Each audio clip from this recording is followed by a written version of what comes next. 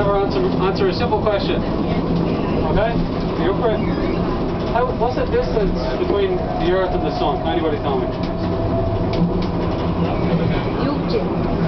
Anybody know? No? It's 93 million miles. Does anybody have an idea that it was that far away? 95. Okay. So if you get this next one, I'll give you some cash. Next question. Which bridge is the only bridge in Europe that is wider than it is longer? Does anybody know? You'll be surprised with the answer. Huh? It is indeed. I'd like to give you €1. There you go. Okay. Now for a hard question. And I'll need a brave volunteer. I might embarrass you a little bit. So here goes. Who would consider themselves to be a good person? Or anybody here? You would. I'm willing to give you €10 if you can prove to me that you're a good person. Now I'm going to use it. Sit down. I'll stand. Okay. I'm willing to give you €10 if you can prove to me that you're a good person. Okay. Well, this is it. Sorry. Okay.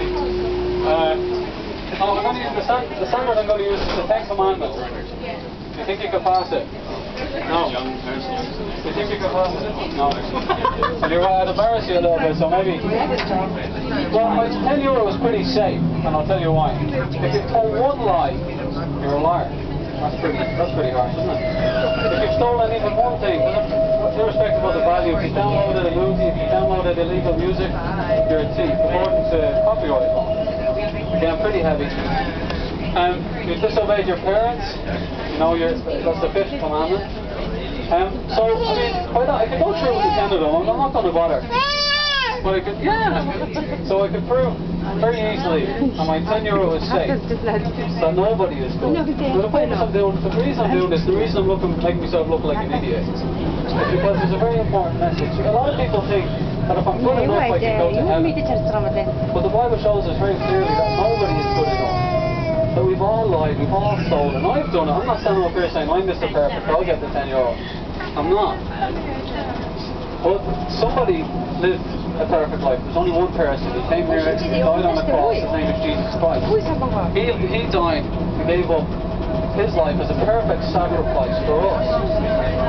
If we die in our sins, we will be judged according to those sins. But if we place our trust in Jesus Christ, then His righteousness will be given to us. And I know for positive that when I die I'm going to heaven, because the Bible says that Jesus Christ took my sin upon Himself when He died on the cross. He took my sin and gave me His righteousness. And if we will place our trust in Him, you can know for sure that you're going to heaven. I'm not a good person, but I am a saved person. I know where I'm going when I die. So thank you very much for your time. It was a very short message. If you can prove to me that you're a good person, I'll give it to you. But it's pretty safe. So, yeah, anyway, thank you very much.